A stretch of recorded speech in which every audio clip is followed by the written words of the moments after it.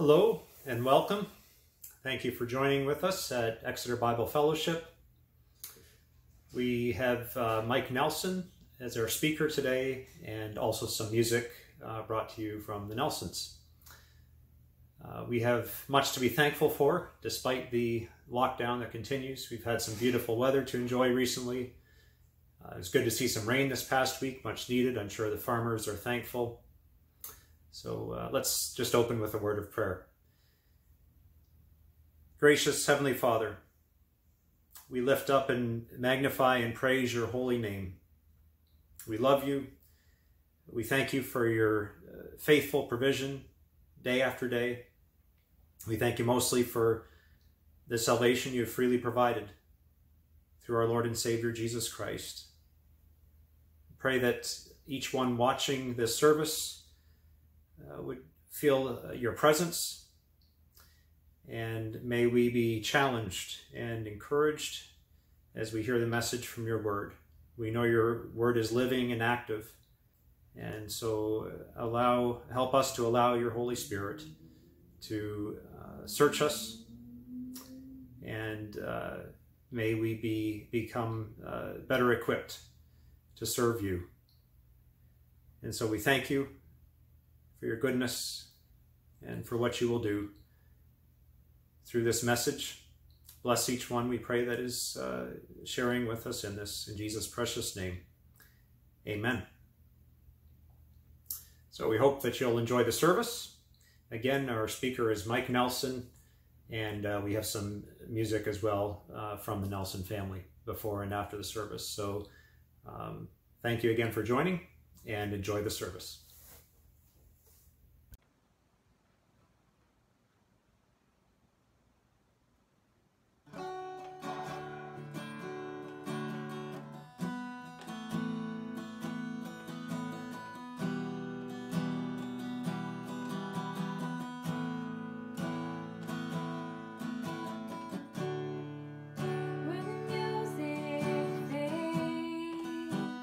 All is stripped away.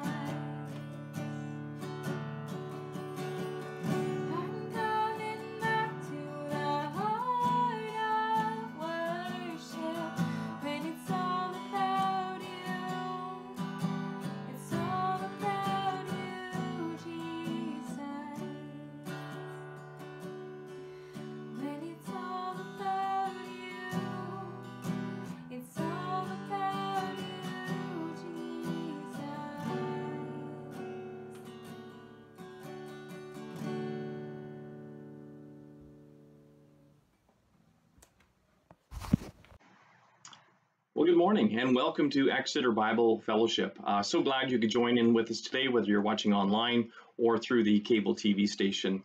It was probably one of the very first times I was together at the front here with Exeter Bible Fellowship that I shared a little bit about the ministry that myself and my family are involved in through Gospel Express Ministries of Canada, which is a prison ministry that serves incarcerated men and women throughout Canada in provincial and federal facilities. And for the last year or so, our ministry has been considerably interrupted with the COVID-19 outbreak. Access to our prisons has been cut off. We have not been able to get in. But the one thing that has been continuing to be able to get in is to our Bible study programs. At Gospel Express Ministry of Canada, we offer 2 Bible study programs. One is a study of the Book of Romans, which is a 5-book series, which men and women can read the books and fill out the work booklet. They get sent in for grading and then returned to them. It's a fabulous program that walks them through verse by verse, chapter by chapter through the Book of Romans. The other one that we offer is a 3-book series called The Touch of His Hand, and it's a study of the Lord's Prayer. Again, same format, 3-book series. They complete each book, write out the booklet, send it in for grading, and then we return the graded books to them. And when they complete either the 5-book series or the 3-book series, we reward them with an award book of their choice, which is a fabulous opportunity for them. With the interruption of COVID, I was speaking to one of our chaplains in Atlantic Canada just in the last week or so, and for many, many, many months of this COVID, they have had little or no access to the inmates. In fact, one of them was saying that she hasn't really had any face-to-face contact with those inmates for quite some time. So really, it's just the back and forth of these Bible study programs is really the only impact that our Christian teaching is getting into them. I wanted to bring that up for the sole reason that each time this year, Gospel Express Ministries of Canada, we are donated a small package of land, 28 acres that we called our cropping project. And what we do is we share crop that land, and the proceeds from that fundraiser go to actually pay for the Bible studies, the Roman series, and the Touch of His Hand, along with all of the costs of shipping them back and forth and mailing them back and forth to the inmates. So it's a fabulous project. So I'd encourage you, if you're interested about that, if you would go to the Gospel Express Ministries of Canada webpage at gospelexpress.ca and go to the cropping page, you can find out more about that opportunity. At the very least, we encourage you to pray for that, because every time we ship in boxes of seminar booklets, of Bible study booklets, it's just amazing that these men and women can get up close and personal with the Word of God. And we know that God's Word never returns void, and it has the power to change lives. And that's kind of where we're going to go in the message today. But I wanted to give a quick update on that. And for those who are able, it would be a blessing if you'd be able to help out in that endeavor. But I'm going to start off here and just I had to go back, and it seems like it's forever been. It's only a month since I was in here, but at the end of April, I took a short pause from the book of James to look at a couple of topics that I thought would help prepare us for this passage that we're going to look today. We're going to look at James chapter 2, verses 14 to 26. It's the faith without works is dead section. And the last time we looked in on God's word, I wanted to really unpack what the true meaning of the gospel was. And I think today's understanding and teaching of the gospel seems to have drifted a long way from that original teaching that Paul outlined of what the gospel meant when he shared the gospel in 1 Corinthians 15. It is also vastly different than the message that Peter and Paul preached the 6 times in the book of Acts. So the gospel message we're hearing today is very, very different from what Paul outlined and then what we saw Peter and Paul preach throughout the book of Acts. The gospel message, quite simply, is centered on the life, the death, the resurrection, and the lordship of Jesus Christ. And quite simply, the gospel message could be summed up into 4 words: Jesus Christ is Lord. And it's short, but it's sweet, and it's so powerful. And I think we unpacked some of each of the meaning of those words last time. Last time, too, the second topic we looked at was how to be effective in our Christian life and witness. And in that example, we looked at the life of Philip and his meeting with the Ethiopian eunuch along the way. And during our discussion in both those topics, we looked at different terms that that as Christians we kind of threw out. We looked at the word belief, and we looked at the word faith and works, which we're going to look at more in depth today. We looked at justification and righteousness, and the importance of understanding those terms and letting God's word define what they mean rather than what we think they mean. So today we're going to look more in depth on those two, faith and works. And I think as we look at what James says about the relationship between faith and works, I think our eyes are going to be opened. But before we do, let's just going to open with a reading of that portion of God's word in James chapter 2, and then I'll open with prayer. So go ahead and turn with me, if you have your Bibles, and I hope you do, turn to James chapter 2, verses 14 to 26. And today I'm going to be reading from the English Standard Version. This is God's word. It says, "What good is it, my brothers, if someone says he has faith but does not have works? Can that faith save him?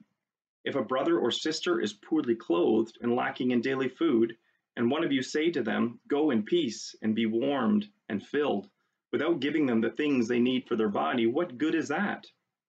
So also, faith by itself, if it does not have works, is dead. But some will say, 'You have faith and I have works. Show me your faith apart from your works, and I will show you my faith by my works.' You believe that God is one. You do well. Even the demons believe and shudder.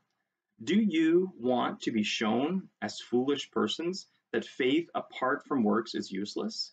Was Abraham, our father, justified by works when he offered up his son Isaac at the altar? You see that faith was active along with his works, and faith was completed by his works. And scripture was fulfilled that says, 'Abraham believed God, and it was counted to him as righteousness, and he was called a friend of God.' You see that a person is justified by works and not by faith alone. And in the same way, was not also Rahab the prostitute justified by works when she received the messengers and sent them out by another way? For as the body apart from the spirit is dead, so also faith apart from works is dead." Let's pray.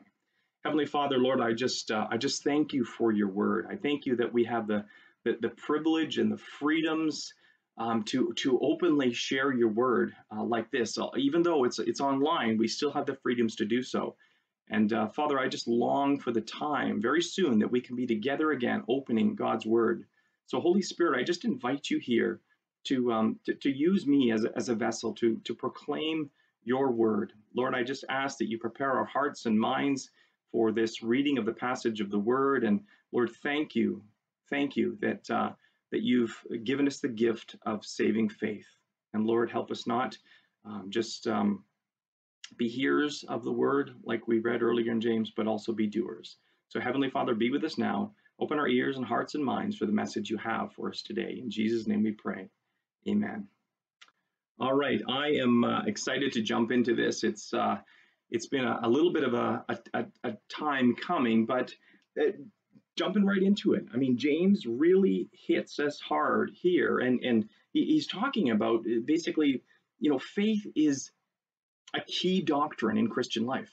It starts all the way through Scripture, and James, being one of the earliest books written, is kind of the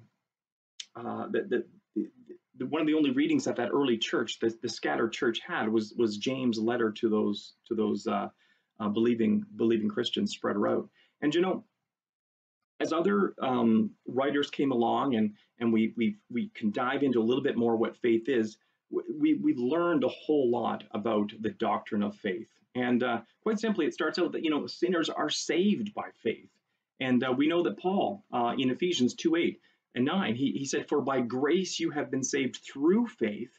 God's grace to us, he's been given. He gave us faith, and it's not of our own doing, but it's a gift of God, not because of works, lest any man should boast. So sinners are saved by faith, and Ephesians is quite clear about that. Second part of that is in the believers, we must walk by faith. And again, Paul to the church in Corinth says, "For we walk by faith, not by sight." Hebrews 11 also shares with it that faith is impossible. Without faith, it's impossible to please God. And it goes, and without faith, it's impossible to please him. For whoever would draw near to God must believe that he exists and that he rewards those that seek him. Romans, again, tells us that whatever we do apart from faith is sin. It says, but he who doubts is condemned if he eats, because he does not act from faith. For whatever does not proceed from faith is sin.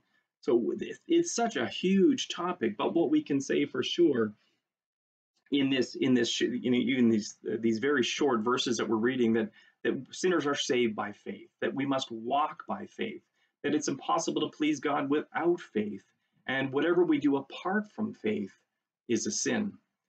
So someone also once said, they said that faith is not believing in spite of evidence, but in obeying in spite of consequence. And sometimes that's it. It's, faith is obeying in spite of the consequences. And that's kind of the situation that we find ourselves in right now, wondering what should we do? How should we respond to many of these restrictions as far as worshiping and gathering and not forsaking the gathering of believers? So faith is obeying in spite of consequences. Hebrews 11, we read a long list of men and women who acted on God's word no matter what price they had to pay. Faith is not a feeling. It's a gift we've received by grace. Faith is confidence that God's word is true, and conviction that acting on God's will bring his blessing. 2 points there. Faith is confidence that God's word is true, and conviction, feeling that conviction that acting on that word will bring blessing. In this paragraph that we've read and that we're going to unpack a little bit further, James discusses the relationship between faith and works. And this is an important discussion. There's true faith, and whenever there's true faith, there's also counterfeit faith. And that's just a reality of the world. There's so many counterfeits out there. The only way to know the fakes are to know the truth. So if we're wrong in our understanding of faith, if we buy into that counterfeit faith, we can jeopardize our eternal salvation and our eternal security. It's not a perfect analogy, but I want to pause for a minute and just ask one question. It's a question I ask a lot when this is part of a teaching that we do in our prison ministry. And I quite often will ask the men and women in prison this question: has anyone ever jumped out of an airplane while it's in flight? And I get various answers, because there's a lot of different people in there, and many military and servicemen have actually done that as a living. And many people have jumped out of planes, and some people have jumped out because they had no other choice. They were basically jump and live or stay and crash to your death. And I get it. I understand why people would choose to jump out of a plane in that case. But the ones I don't quite understand is the ones who decide to jump out of a perfectly good airworthy aircraft just for fun and thrills. And I've never understood that. I do have a good friend that has actually just done that. In fact, I don't know the exact number of times that he's jumped out of the plane, but I think it's closing in on almost 100 times that he has jumped out of a plane. And what is it that gives the fun seekers the confidence that they will land safely? I mean, they must have some sort of confidence or faith, you might say, that as soon as they jump out of that plane, things are going to be okay. What is it that gives those on a disabled plane the same confidence that jumping out is a better option than staying in?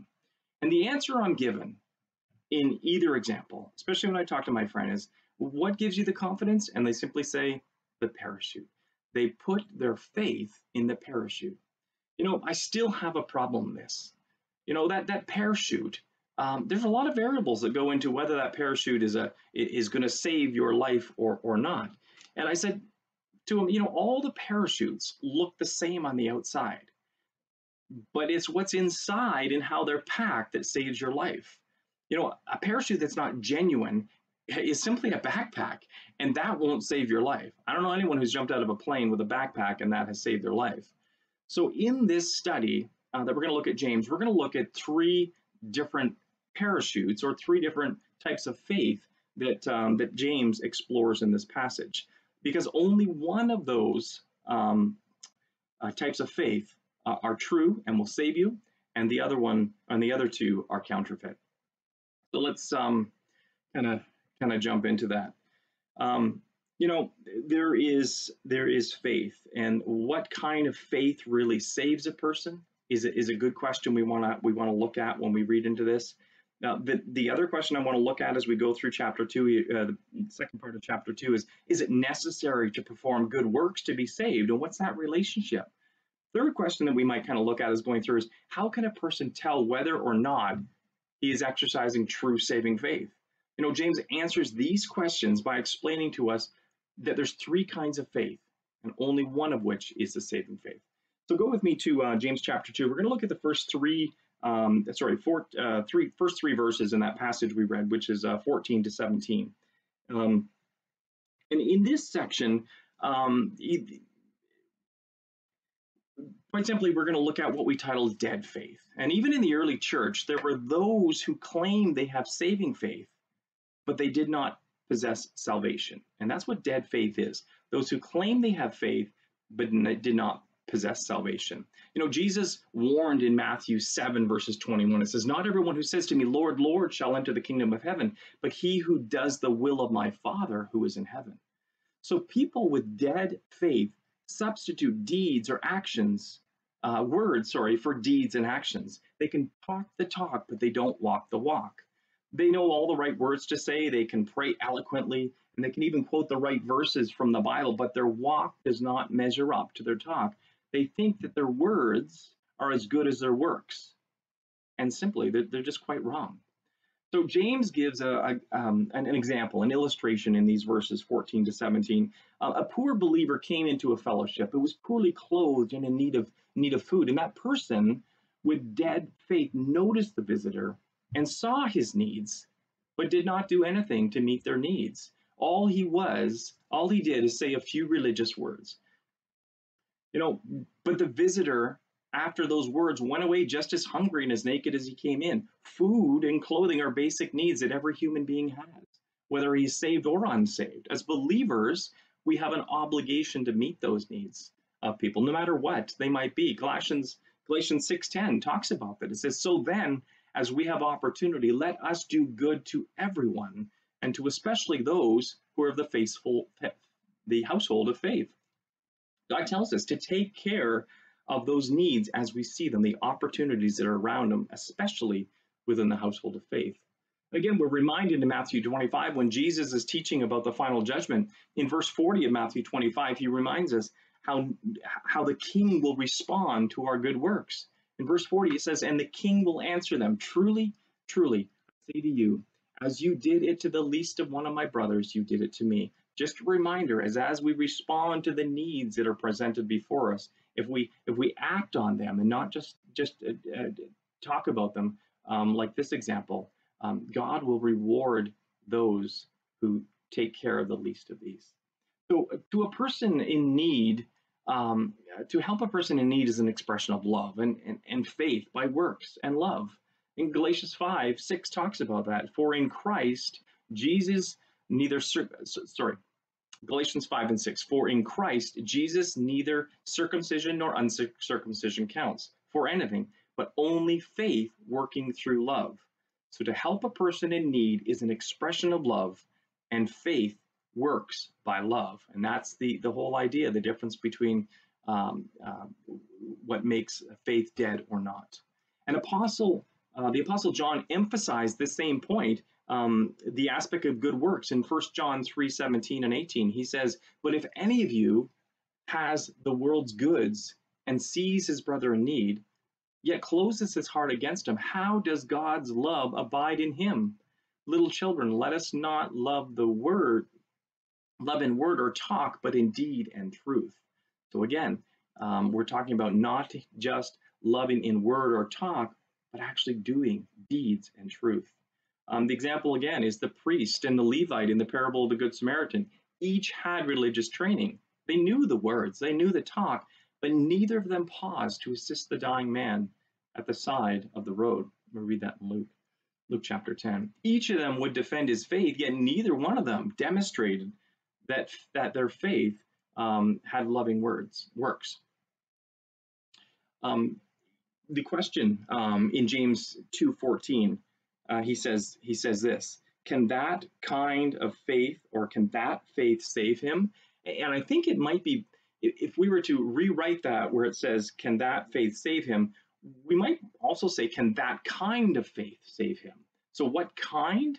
The kind of faith that is never seen in practical works. And the answer is no. Any declaration of faith that does not result in a changed life and good works, it must be a false declaration. Intellectual assent, understanding or agreeing with a set of Christian teachings is incomplete faith. True faith transforms our conduct as well as our thoughts and words. If our lives remains unchanged, we don't genuinely believe the truths we claim to believe. It's one thing to think it, it's the other thing to do it. James 2:17 describes that kind of faith as dead faith. Verse 17 says, "So also faith by itself, if it does not have works, is dead."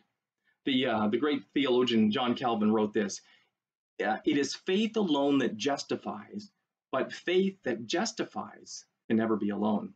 The word alone in James 2:17 in there, it simply means by itself. True saving faith can never be by itself. It always brings life. It always produces good works. The person with dead faith only has an intellectual experience. In his mind, he knows the doctrine of salvation, but he has never submitted himself to God and trusted Christ for salvation. He knows the right words, but he does not back up his words with works. Faith in Christ brings life, eternal life, as we read in John 3:16. And where there is life, there must be growth and fruit. That's we can see that and observe that in nature. If there's no growth, there's no life, there's no fruit. 3 times in this paragraph, actually, when we look at it, James warns us that faith without works is dead. Look at verse 17. It says, "So also faith by itself, if it does not have works, is dead." And verse 20, it says, "Do you want to be shown, you foolish person, that faith apart from works is useless?" And in verse 26, it says, "For as the body apart from the spirit is dead, so also faith apart from works is dead." We need to be aware of mere intellectual faith, and so many times we can study this and pore over it and do devotions and memorize it, and it gets up here, but it never comes down here. And so no man can come to Christ by faith and remain the same. It needs to go from here to here. 1 John 5:12 says, whoever has the Son has life. Whoever does not have the Son of God does not have life. Dead faith is not saving faith. Dead faith is counterfeit faith, and it lulls us, and it lulls the person into a false confidence of eternal life. And so many times I've seen it. And maybe I've been there in my own life where I've been very confident on my head knowledge or understanding of Scripture, but then I realize I'm not acting on it. I'm not doing it. And the same thing with faith. Counterfeit faith lulls the person into a false confidence of eternal life. Let's look at the second one. We're going to move to the second one. I'm going to move a little bit quickly through these, but the second example that James gives us is we see in verses 18 and 19. We'll call this one demonic faith. And James, I think, wanted to shock his complacent readers, so he used demons as illustration. I went to one of the resources to try and get a definition for demon, and basically demons are fallen angels, as it is outlined in Revelations 12 and 9. And Revelations 12 and 9 tells us that the great dragon was thrown down, and an ancient serpent who was called the devil, Satan, the deceiver of the world. And it says he was thrown down to the earth, and his angels were thrown down with him. So these are fallen angels. And Satan's fall from heaven is symbolically described in Isaiah and in Ezekiel. When he fell, Satan took some of the angels with him. In fact, a third of them, according to Revelations 12. So, it also mentions that, demons are fallen angels who, along with Satan, chose to rebel against God.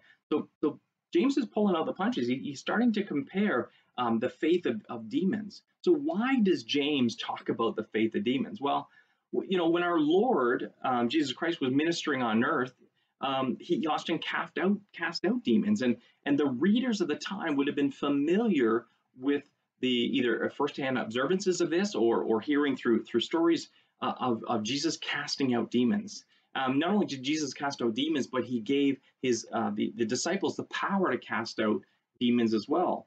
Paul often confronted demonic forces in his ministries, and we see that in Ephesians 6:10-20. He admonished the early Christians to claim God's protection and defeat the spiritual forces of wickedness. It comes to as a shock to people and maybe perhaps the readers of the time that demons have faith. What do demons believe? Well, it's all kinds of things. For one thing, they believe in the existence of God. So demons actually believe much more than many of the agnostics or atheists would around us today. Demons believe in the existence of God. They're neither atheists nor agnostics. They believe in the deity of Christ. Whenever they met Christ on earth, we can see this through various passages.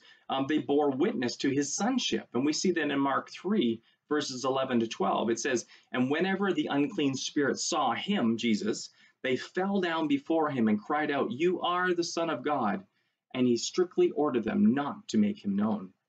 Demons, not only that, but they also believed in the existence of a place of punishment.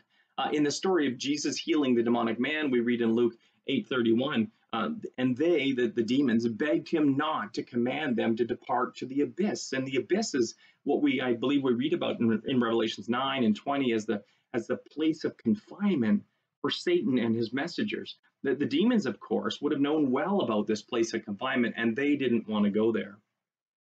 Demons also recognize that Jesus Christ as judge, as we see in Mark 5:1-13. Some other things, demons also submitted to the power of his word. And so it's a bit of a shock, but James in here does talk about the faith of the demons. And I don't know if you can put yourself in the shoes of that first audience that read the letter. And when they read verse 19, they would have said, "You believe that God is one, and you do well. Even the demons believe and shudder." For the nation of Israel and for these Jewish converts since the beginning of the time of the Exodus, this has been a daily affirmation in the life of a godly Jew. I mean, from Deuteronomy 6, we hear the Shema, which is, "Hear, O Israel, the Lord our God is one." And so that's the same mantra, the same confession that the Lord is one. They would hear James in this letter, and they'd hear him say that the demons believe as much as you do. In fact, they believe so much that they even shudder or tremble. So the man with dead faith was touched with his intellect, but the demonic faith, those who have demonic faith, are also touched in their emotions. They believe and they tremble. So believe and tremble alone, however, will not save you. A person can be enlightened in his mind and even stirred in his heart and be lost forever. True saving faith involves something more, something that can be seen and recognized, and that's a changed life. And James challenges the readers in verse 18 to do that. He says, "Show me your faith apart from your works, and I will show you my faith by my works." So how could a person show his faith without works? Can a dead sinner perform good works? Impossible. When you trust Christ, we are, as Ephesians 2:10 tells us, his workmanship, created in Christ Jesus for good works, which God prepared beforehand that we should walk into them. We were created in his workmanship for good works. Being a Christian involves trusting Christ and living for Christ. You receive the life and then you reveal the life. Faith that is barren is not saving faith. You go a little bit further in James chapter 2, verse 20. In the King James, it reads, "But wilt thou know, O vain man, that faith without works is dead?" Now, the Greek word there for dead is translated in dead in James 2:20. It carries the meanings of a barren or idle, like money drawing no interest. It's really not good for much. Other translations, English translations, like the ESV that I read out of earlier, it translates the word as the word dead as useless, and others translate the word as worthless. So it's basically that this type of faith is good for nothing. It's good for no eternal value. You know, James introduced us to two kinds of faith that can never save the sinner: dead faith, intellect alone, and the demonic faith, which is the intellect and emotions.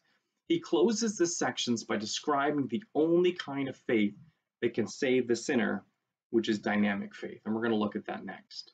So dynamic faith is we're going to look at verses 20 down to 26. Dynamic faith is the faith that is real, faith that has power, faith that results in a changed life. You know, James describes this true saving faith in this section. To begin with, dynamic saving faith is based on God's word, and that's so important. And we've looked at this in earlier sections of James. You know, we receive our spiritual rebirth through God's word. James 1:18 says, "Of his own he will be brought forth by the word of truth, that we should be a kind of first fruits of his creation." You know, a couple of verses down after that, in verses in 21, it says, we receive the word, and that is able to save our souls. 121 says, "Therefore, put away all filthiness and rampant wickedness, and receive with meekness the implanted word, which is able to save our souls." You know, Paul, too, in his letter to the Romans in chapter 10, when he's teaching on salvation for everyone, tells us, "So faith comes by hearing, and hearing through the word of Christ." You know, James uses Abraham and Rahab as illustrations in this passage, illustrations of dynamic saving faith, since both of them heard and received the message of God through his word. You know, faith is only as good as its object. For example, go back to the parachute. You know, to put your faith in a parachute only makes sense if what's inside the pack can actually save your life. So faith is only as good as its object. Picture the man in the jungle who bows down before an idol of stone or wood or something else and trusts it to help him, but receives no help.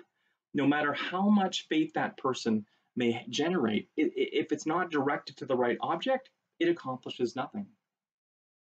You know, I believe may be the testimony of many sincere people. But the big question is this: in whom do you believe?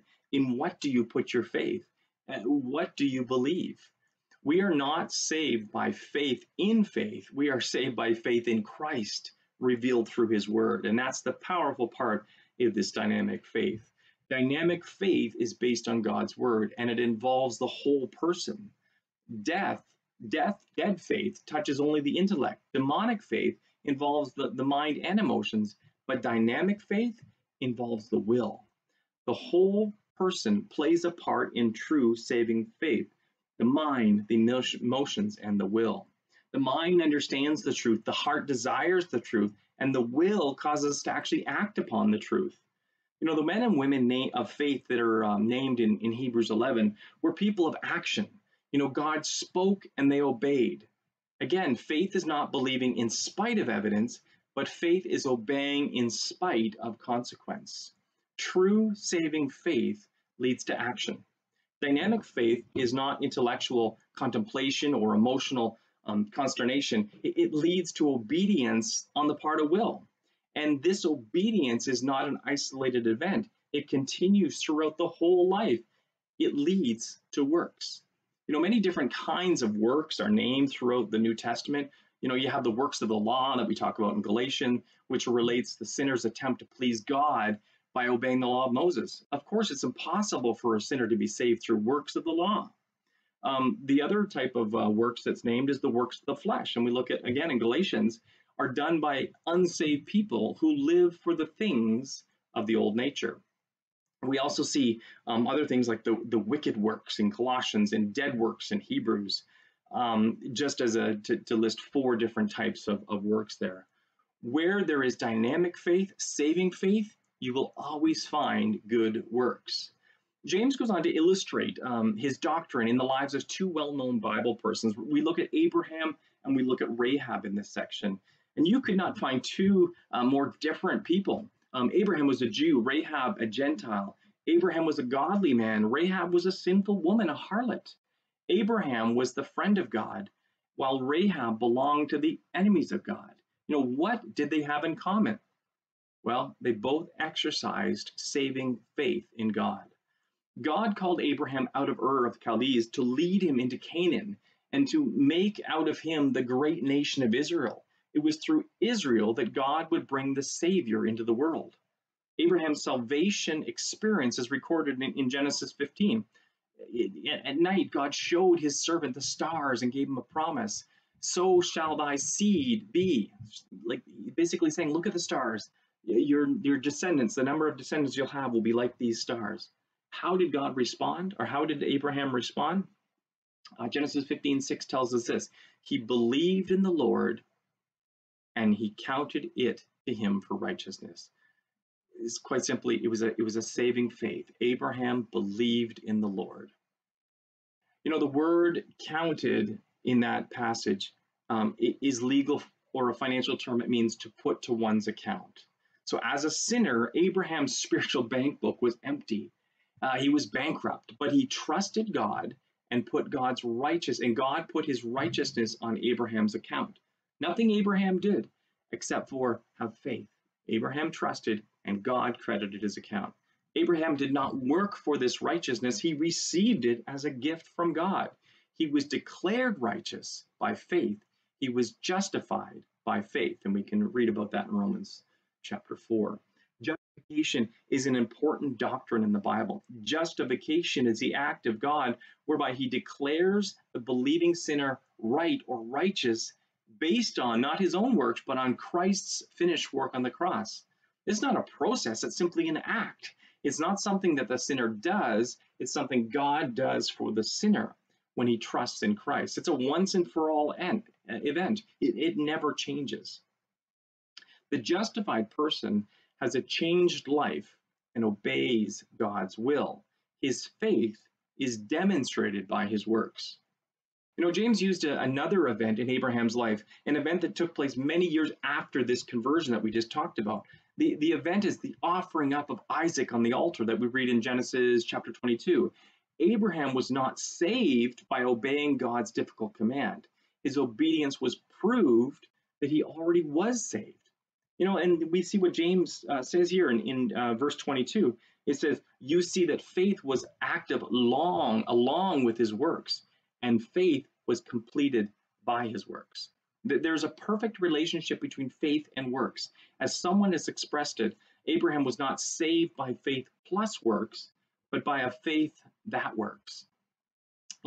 How was Abraham justified by works? How was Abraham justified by works when he had already been justified by faith? By faith, he was justified before God and his righteousness declared. But by works, he was justified before men and his righteousness was demonstrated. See the difference there? Justified by faith, it's all God. He declared us righteous. But justified by works demonstrated his righteousness before man. It is true that no humans actually saw Abraham put his son on the altar, but the inspired record in Genesis 22 enables us to see the event and witness Abraham's faith demonstrated by his works. Dynamic faith obeys God and proves itself in daily life and works. Sadly, that's not always the case, though. It's not always evident in the lives of professing Christians today. And it wasn't always evident in the lives of the early Christians either. In Paul's letter to Titus in chapter 1:16, he says, they, the believers, profess to know God, but they deny him by their works. They are detestable, disobedient, unfit for any good work. That's pretty strong language to talk about those Christians who profess the faith but don't actually act on it. Now, Paul admonishes or encourages us A little bit later in chapter 3 of Titus, in verse 8, he encourages us to devote ourselves to good work. He says, the saying is trustworthy, and I want you to insist on these things, so that those who have believed in God may be careful to devote themselves to good works. These things are excellent and profitable for people. James' second illustration in this passage here is looking at Rahab. And I think in the interest of time, we're not going to dive too deeply into the life of Rahab. And I'm going to leave that for you to explore, but it's an exciting story. But it's also one of the Bible's greatest examples of saving faith. And Rahab's mentioned in the Hebrews chapter. So Rahab heard of the word and knew that her city was condemned. This truth affected her and the fellow citizens so that their hearts melted within them. Rahab responded with her mind and her emotions, but also she responded with her will. She actually did something about it. She risked her own life to protect the Jewish spies. She further risked her life by sharing the good news of deliverance with family members. You know, Rahab could have had dead faith, a mere intellectual experience, or she could have had that demonic faith, which is a mind enlightenment, but also her emotions stirred. But she exercised dynamic faith. Her mind knew the truth. Her heart was stirred by the truth, and her will acted on the truth. She proved her faith by works. You know, James 2 emphasizes that the mature Christian practices truth. He does not merely hold to ancient doctrines, he practices those doctrines in his everyday life. His faith is not the dead faith of the intellectuals or the mnemonic faith of the fallen spirits. It is the dynamic faith of men like Abraham and women like Rahab, faith that changes a life and goes to work for God. It's important that each professing Christian examine his own heart and life and make sure that he possesses true, saving, dynamic faith. You know, in 2 Corinthians 13, Paul, he calls us to examine ourselves to see whether you are in faith. Test yourselves. Or do you not realize this about yourselves, that Jesus Christ is in you, unless indeed you fail to meet the test? You know, Satan is the great deceiver. One of his devices is imitation. If he can convince a person that counterfeit faith is true faith, he has that person in his power. We talked about dead faith. We talked about demonic faith. And we talked about dynamic faith. 3 types of faith. 2 of them are counterfeit. 1 of them will save your soul. You know, the friend I mentioned at the beginning, the one who likes jumping out of planes, you know, he would probably agree that like faith, parachutes will only benefit you if you do one thing. Romans 13:14 gives us a bit of a hint. Paul tells us, put on the Lord Jesus Christ and make no provision for the flesh. Let's pray. Heavenly Father, Lord, I do thank you for the book of James. I thank you for your word that we can possess it. I thank you for laying out clearly dead faith and the perils of it, demonic faith and the perils of it, and what we need to do to hold on to dynamic faith, not just intellect, not just emotion, but acting on the will. Heavenly Father, I just pray as we examine ourselves and we examine what true faith is, that we realize that we need to respond to that with good works. We need to respond to that which is in us and let people see it on the outside. So Heavenly Father, this week as we go from here, I pray that each person will take hold of God's word and have it pressed upon their heart and look for an opportunity this day to a neighbor, to a friend, to a colleague, to reach out in a very practical way and demonstrate how we might serve other people, how might we love other people, how our good works may draw others to you. So Heavenly Father, be with us now. Thank you for this time. Until we meet again, in Jesus' name, amen.